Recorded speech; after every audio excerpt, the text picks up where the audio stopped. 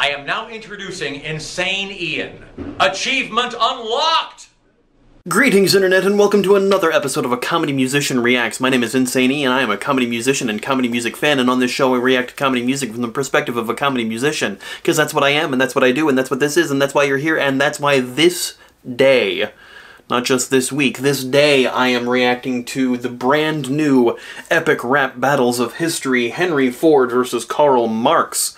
If this is your first time here, yes, I am a comedy musician. I react to comedy music because it's kind of where my field of expertise is. What that means for you is that I'm going to pause the video. Kind of a lot, actually. This way I'm not talking over jokes and missing them, but also so that I can discuss how the video works in tandem with the lyrics, how they work together to help amplify the jokes, hopefully. Sometimes it's talking about how the song is made and how they've worked jokes into things. Sometimes it's even explaining jokes, because that seems to be fun for everybody. And sometimes it's just me sitting there and laughing my damn head off. It's a crapshoot, whatever you're gonna get, but I think it's a good time either way. If you like this sort of content, please like, share, comment, subscribe, do all the things to feed the algorithm to get more eyeballs onto these videos, and if you really want to help the channel out, consider supporting me on Patreon, where patrons get to see these videos early, get my music and comedy early, and all sorts of other cool things like that. Anyway, with all of that out of the way, let's dive into today's video. Now, like I said, this is today's video. All of this week I will be releasing a new video, mostly because when this video came out and a bunch of other videos came out, I had my wisdom teeth removed, and so I couldn't make reactions because I face was puffy and a lot of pain, and it was a good time. So this week is all catching up to that, kind of as a Christmas gift for all of you. You know, the videos I released the previous 2 weeks, those were pre-recorded because I knew I was having dental surgery. This is Henry Ford versus Karl Marx. I know very little about either of them. I know it's the industrialist versus the economist, the capitalist versus the socialist. Henry Ford is, you know, known for the Ford Motor Company and also for being a horrible anti-Semite, which, by the way, ceasefire now, free Gaza, and free Palestine. And Karl Marx, obviously the father of modern socialism, fought for workers' rights. There's a lot of strikes going on right now. Actually, excuse me, there's some auto workers' strikes going on, too, so perhaps that may play into this, since Ford is known for his auto work and whatnot. But that is the extent of my knowledge with Karl Marx and Henry Ford, you know, other than, you know, knowing Ford was a notorious anti-Semite. Published things about his anti-Semitism, that's going too far. But anyway, let's dive into this, see what this is all about. I already said let's dive into this, and then spoke more. It happens. Sorry, not sorry. Whatever, here we go.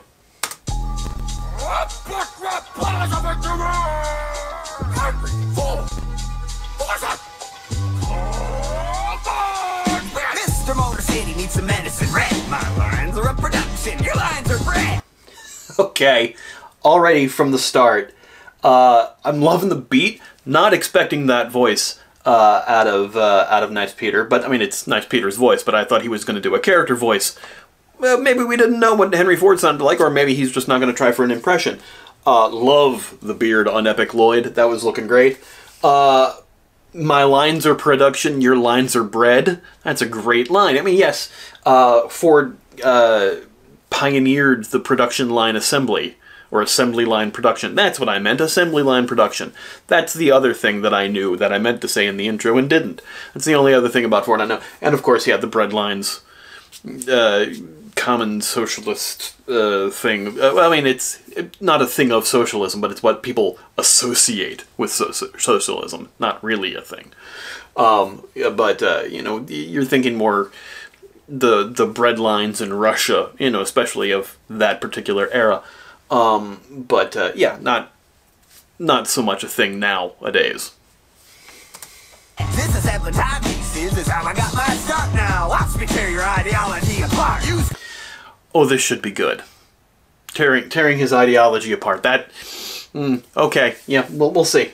Mr. Motor City needs some medicine. Red. My lines are a production. Your lines are bread. This is Evelyn also to go back, because I went back, the Menace in Red, the Red Menace, that was a kind of a big thing in early, you know, the 1940s and 50s. Actually, even a little bit before that is, you know, the Menace in Red, thinking that people were red or socialists.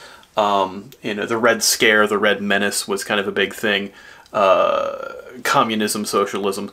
Communism was just a red herring. I'm a big fan of Clue, and that line is always in my head. You know, the Red Menace was communism and socialism and everything. There's a whole thing of in Clue about, you know, we had Tim Curry loses his wife because her friends were socialists. Horror. Taking it back to the beginning again.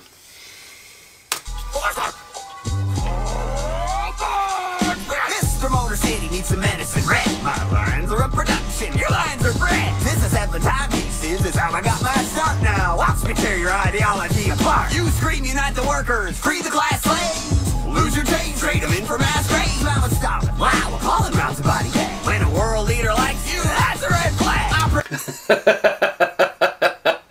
Okay, there's a lot to unpack there that I'm gonna need to rewind to catch all of, because one of the reasons I pause all the time is because I have terrible ADD, and you know, if I want to jump in and say something right away, and if I let it all play out, I'm gonna forget what I was gonna say before, kind of like I did now, which is why I was stalling with that bit about ADD.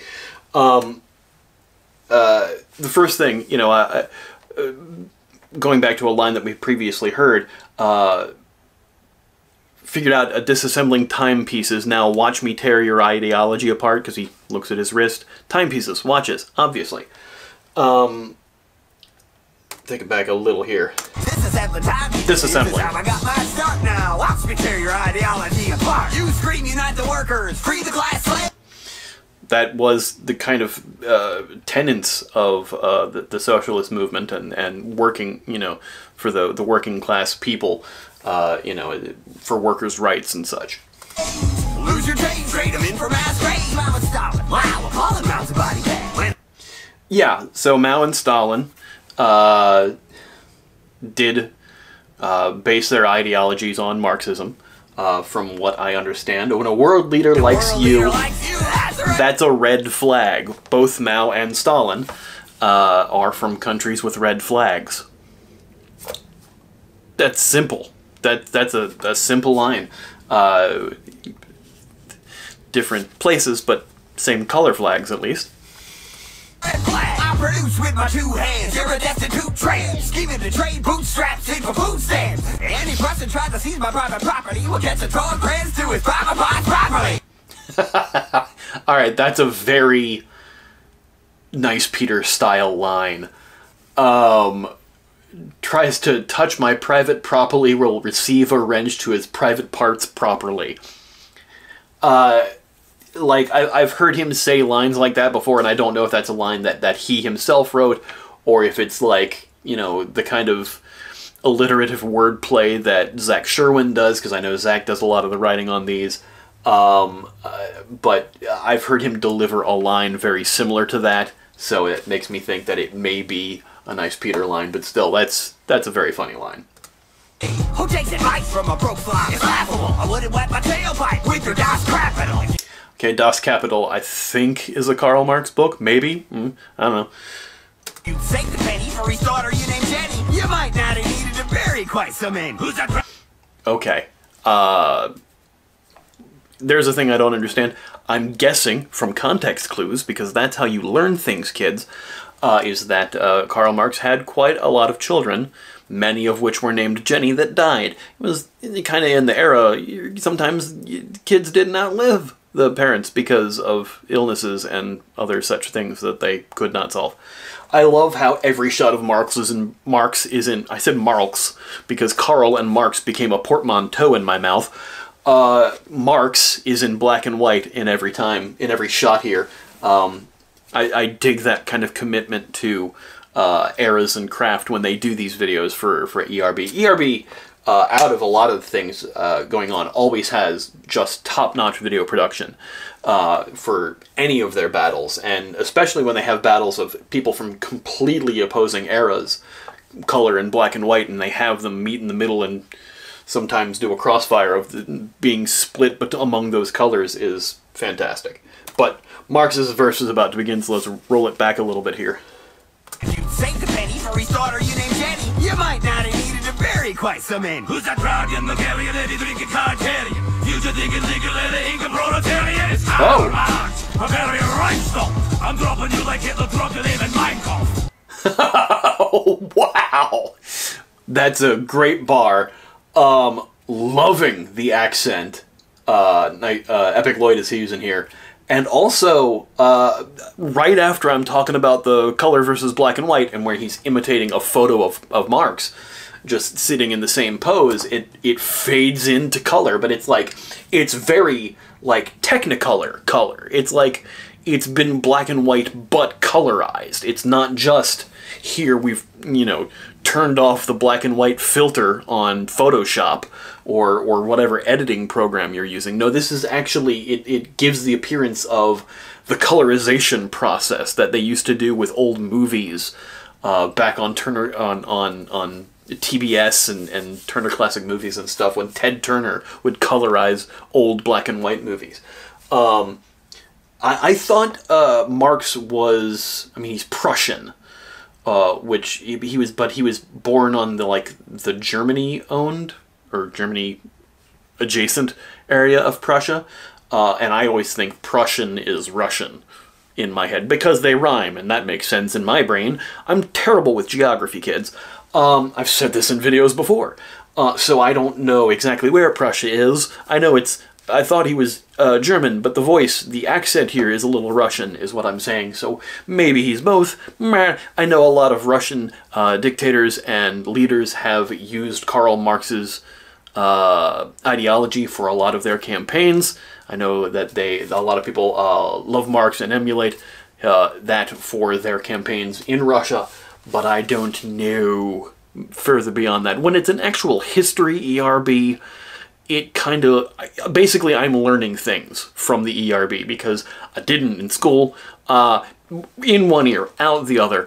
If it wasn't pop culture, I didn't know it. That's the way my dumb head makes happen with stuff.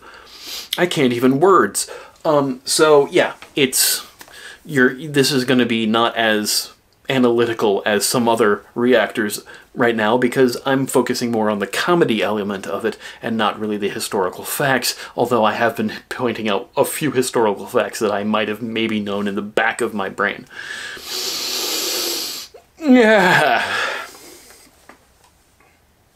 That's just a great screenshot. Yeah, that's good. Take it back a little more than that. That proud young Bulgarian lady drinking Cartarian. Future thinking legal Inca proletarian. It's Karl Marx, Bavarian Rhinestone. I'm dropping you like Hitler dropped your name in Mein Kampf. That culture didn't cause mass grave. He did. Get that from books, but you didn't read shit. Okay, there's something about when Lloyd does an accent, and it's kind of a gruffer voice. Like we know he does, or he did, disrhymes for hire, which were great. They're all fantastic. But, like, there's something when he gets that rough affectation in his voice that his bars come out even more bitter and more biting. And, like, just, you didn't read shit in that gruff voice hits so much harder. Absolutely love that. You'd know that. It didn't cause mass graves. That's what, yeah. What is exactly the line? Didn't cause mass graves. Greed did. Yeah, obviously. He's going to say that to the, you know, capitalist. Because he was an economist. You read Wikipedia on the difference. I'm not going to try to attempt to define them. Also, didn't know Ford got name-dropped in Mein Kampf. That's not a thing. Well, I mean, it's probably with the anti-Semitism, probably, now that I'm thinking about it. Yeah, sure, okay. He did get that from books, but you didn't read shit. Your self-made man studies them from the Torah. Your daddy's the hands gave you a free fall of the Torah. Okay. Going back a little bit, your rags to riches story is dung from a Taurus. There's a card called a Ford Taurus, but also Taurus is I don't want to say what word because I'm not sure what word, but it also means bull. A Taurus is a type of bull.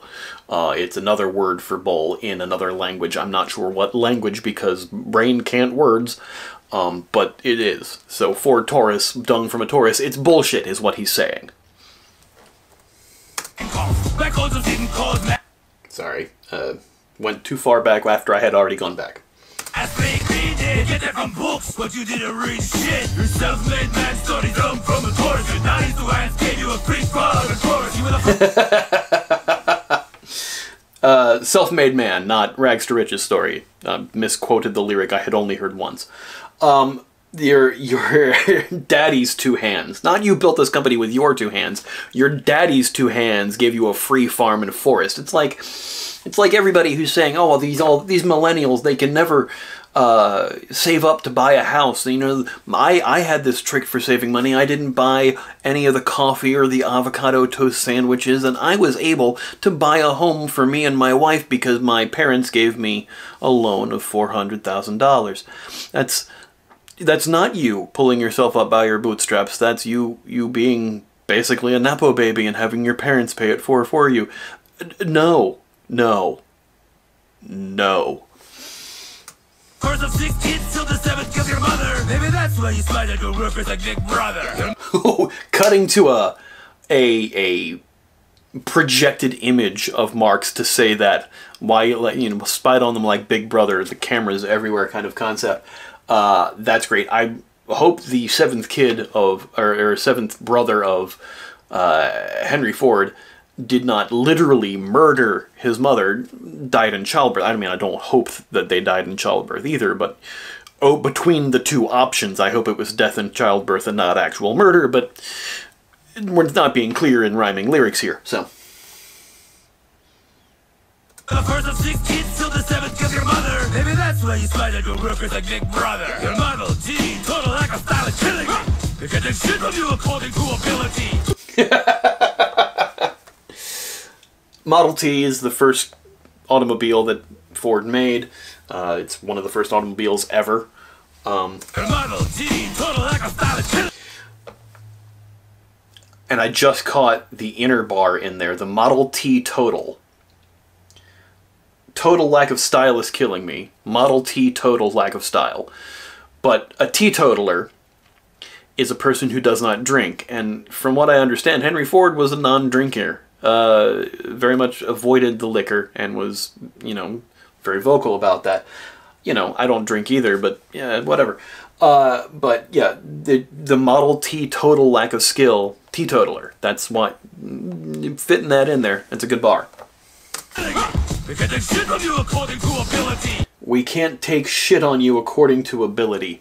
Not quite catching that. I don't know the meaning on that one. What's your first car cash and back up? Like a city in Brazil. Nuts! Brazil nuts, sure. Yeah, look at the comparison here between the I mean, is it maybe just the makeup that makes him look a little bit darker, a little bit not really flesh toned there? Between Marx and Ford, or is it like the weird colorization of him? Because that's the impression that I'm getting, is the weird colorization rather than just being the makeup tone. Like the jacket is still kind of like that weird color too. So I mean it's a blue, but it doesn't look like a blue jacket, if you know what I'm saying. But yeah, that's some great bars. Once again, Lloyd's freaking killing it out of the gate here. What's your first car cash and back up? Beating needs like a city in Brazil. I was going to say, yeah, the Model T only could go forward. There was no reverse gear shift. If you wanted to go backwards, you pushed it. So yeah, it's just the thing. Oh, nuts! Don't step that close without some beard shampoo, son. You lived in Cologne. Look like you could have used some. Okay, not a bad jab, but again, that's a jab on personal appearance rather than abilities or ideologies. So it's always funny in like a schoolyard kind of way when ERB drops to the physical jabs, because it's like the dozens, you know. So I drip a style like a lipstick drips oil. You look as sick as your chronic dick boil.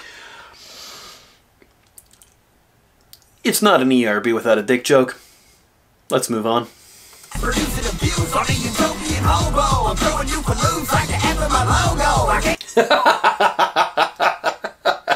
Okay, I'm throwing you for loops like the F in my logo because the F in Ford is kind of very calligraphy-esque, not quite cursive, but, you know, yeah, that's pretty good. Man, work, you brought nothing but harm. Take your bourgeois pig shit like an animal farm. Alright, that's the second read this in high school book they've mentioned right now. Big Brother coming from 1984 and now Animal Farm. Yeah, that's, again, high school where I should have learned about Henry Ford and Karl Marx, and probably did, but retained it I did not.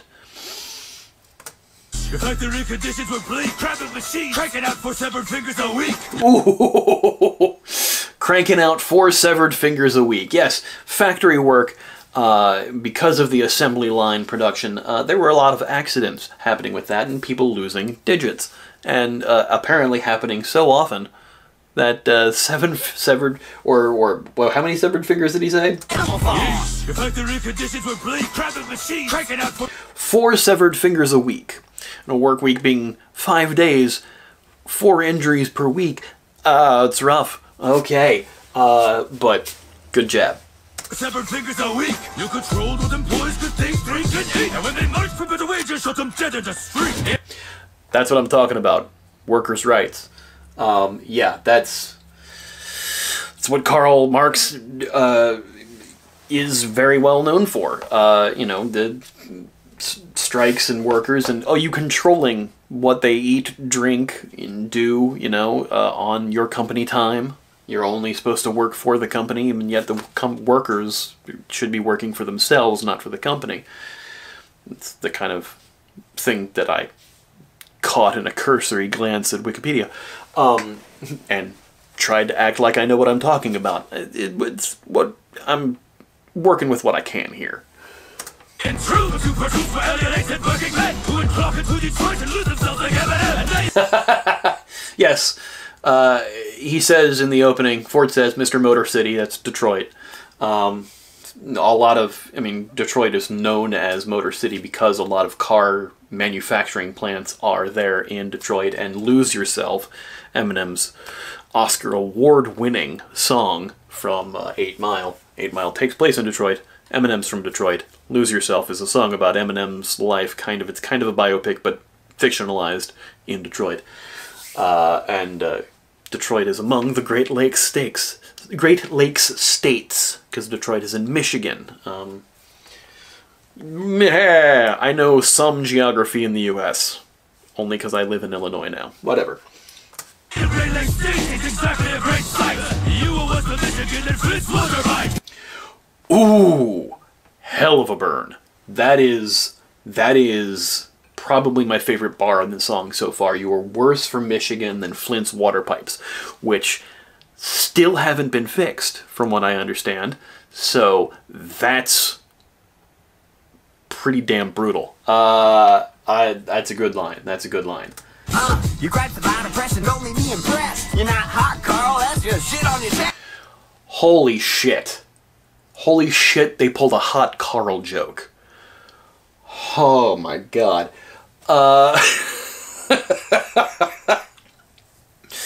Alright, this is kind of going a little bit back. A hot Karl is a shit on your chest.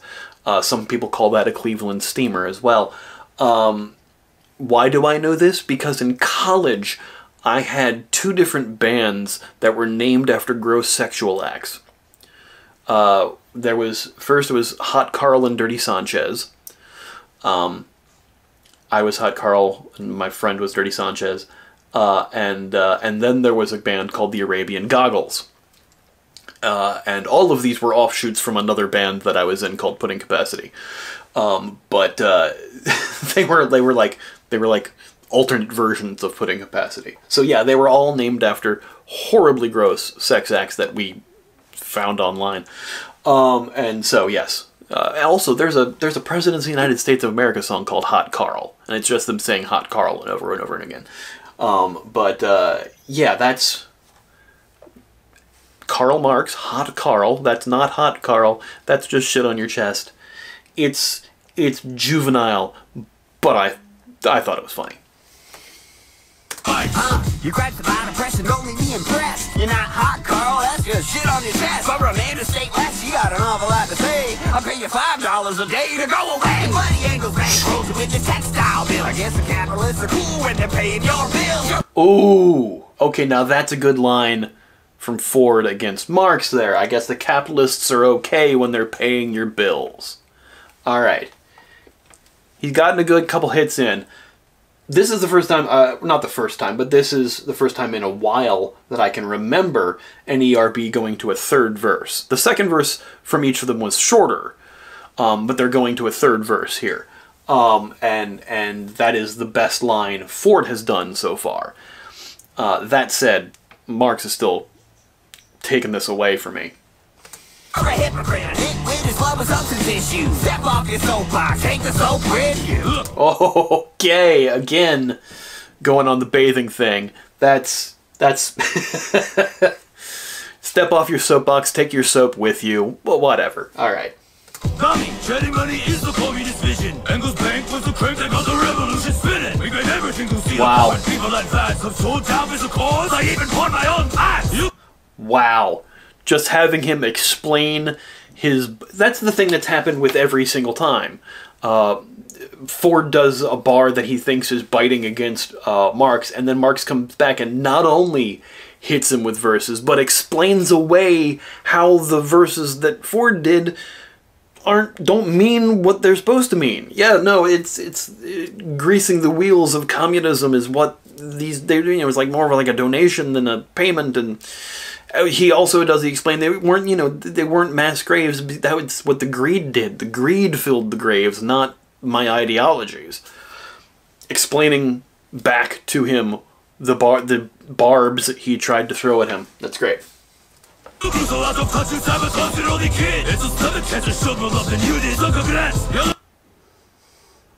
What was that about Edsel? Edsel's stomach cancer showed more love than you did. Ooh. Ouch. You did. Your legacy is ashes. Remembered as the fascist sympathizing cause of climate change and car crashes. I mean, yeah. From your newspaper to your glossy factory, cross the pause. Likely Hagen's clear ass which side you are on. Ass which side. Oh. That's a great line. Auschwitz, place in Germany, associated with horrible things. As which side you are on, as which, Auschwitz. It's a great verbal pun flip. It's great. This battle's gonna blow like that hemorrhage in your head. Leave a Ford as expected, son on road dead. That's what a lot of people say Ford stands for, found on road dead, F-O-R-D. That was fantastic, holy shit. Marx walked away with that plainly.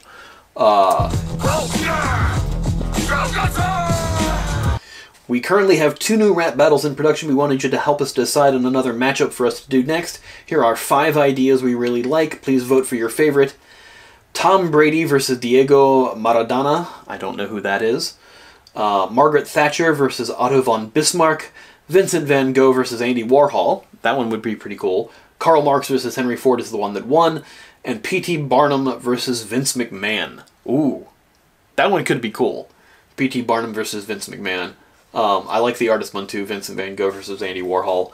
Yeah, that was killer. I really enjoyed that. Let's see.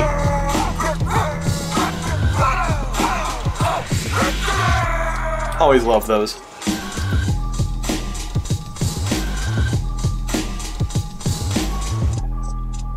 What's entering the atmosphere?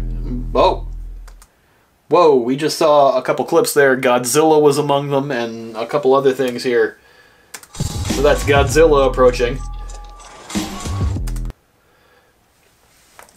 That's the shot from Risky Business, when Tom Cruise comes sliding in. So Godzilla, Risky Business, Mission Impossible. That's the shot where Tom Cruise comes down on the strings in the first Mission Impossible movie. And that's 4 buses, like Evel Knievel. Is it going to be Evel Knievel versus Tom Cruise? Because both are stunt related. Tom Cruise is doing a lot of his own stunts. Yeah, that's all that is. Anyway, that's frickin' great. If it's Evel Knievel versus Tom Cruise, that's going to be amazing. Because, you know, Evel Knievel was a stunt driver, and Tom Cruise is a Scientology guy who is now doing his own stunts and broke his ankle in not the last Mission Impossible, but the one before it, jumping across to a roof. But anyway, hope you enjoyed that. If you did, please, of course, like, share, comment, subscribe. Do all the things to feed the algorithm to get more eyeballs onto these videos. And if you really want to help the channel out, consider supporting me on Patreon, where patrons get to see these videos early, get my music and comedy early, and all sorts of other cool things like that. Anyway, we'll see you tomorrow. Thanks, everybody. Bye. Hans Gruber, can it be? He is here for robbery.